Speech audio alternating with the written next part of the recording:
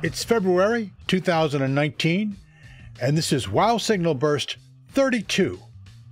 Become a Boyajian star scientist in your spare time. Hi, this is Paul Carr, and if you follow this podcast on Twitter at PodcastWow, you already know what this is about. I'm here to recruit people who want to learn more about how modern astronomy is done and make a real contribution to understanding the mystery of Boyajian star. If you want to know more about Boyajian star, or Tabby star as we used to call it, we have a number of previous episodes that go over the basics. And if you go to wowsignalpodcast.com, we'll have a bunch of links to those bursts and episodes. Probably the most important is Tabby's star for the Perplexed Part 1. I would encourage you to listen to that, and we will only briefly summarize here why this star is interesting. The existence of the star has been long cataloged and appears on photographic plates more than 130 years old.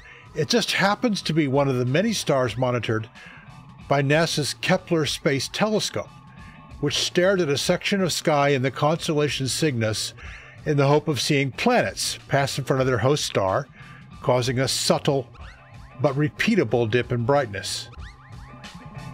The primary Kepler mission ended in 2013, and in 2015, a discovery of a group of citizen scientists called planet hunters was announced. One of the Kepler stars, with the Kepler catalog number 8462852, was exhibiting dips that were anything but subtle.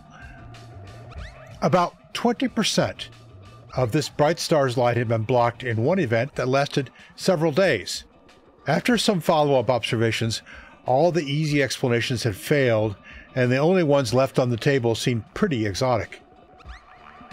Had we actually found evidence of an advanced alien civilization harvesting energy from the star?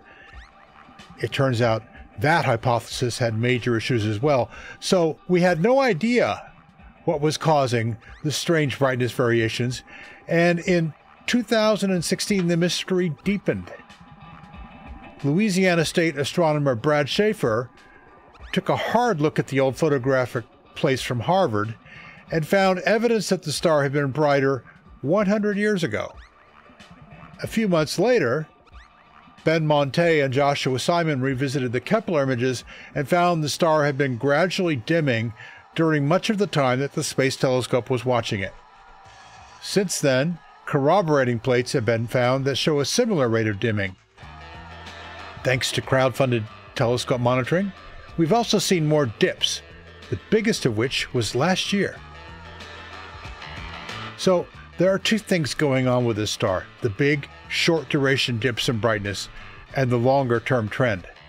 And we tend to think they are related, although maybe they're not.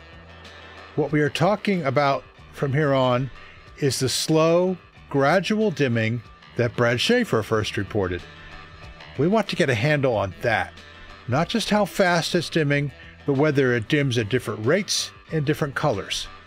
The answer to that question is an important clue as to what kind of material is blocking the star. Okay, that was a very short summary. If any of that was news to you, I hope you go back and watch Tabby's TED Talk and listen to our other podcast episodes about the star to fill in the details, because the next move is up to you. Dr. Boyajian has taken the initiative to work with the good folks at the Las Cumbres Observatory Network to set aside some telescope time for observations of the star. These observations will be made available for analysis by citizen scientists. That's you and me. Like most citizen science projects, this will require some training to get moving forward. If you've ever done CosmoQuest or Galaxy Zoo, you know what I'm talking about. This project, as much as any I've seen, really lets you get in with both elbows and see from the inside how serious astronomy gets done. It's a bit more complicated, but we will break it down into small steps that anyone can follow. It's learning by doing. What we'll be doing is taking calibrated images from the Las Cumbres telescopes. These images are a Boyajian star and the area of sky right around it. We'll use free software to analyze the images in two different colors, plot the resulting brightness measurements, and look for long-term trends. The results really could help us solve the mystery of what is going on with Boyajian star, and you can be one of the scientists to make that happen. The way to get started is to go over to Reddit, sign up for an account if you don't have one yet, and go over to the KIC8462852_analysis subreddit, and please introduce yourself. There will be a link in the show notes for this burst. No question is considered too elementary, and we will be happy to answer any and all. In no time at all, you will have real astronomical images up on your computer, and will be running real astronomy software to measure the brightness of this enigmatic object. I hope to see you over there soon.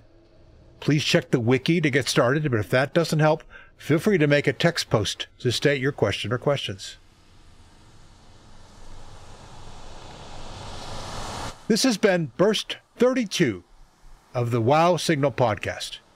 This episode was written and produced by Paul Carr, with music by DJ Spooky. The Wow Signal is released under the Creative Commons Attribution Share-alike license.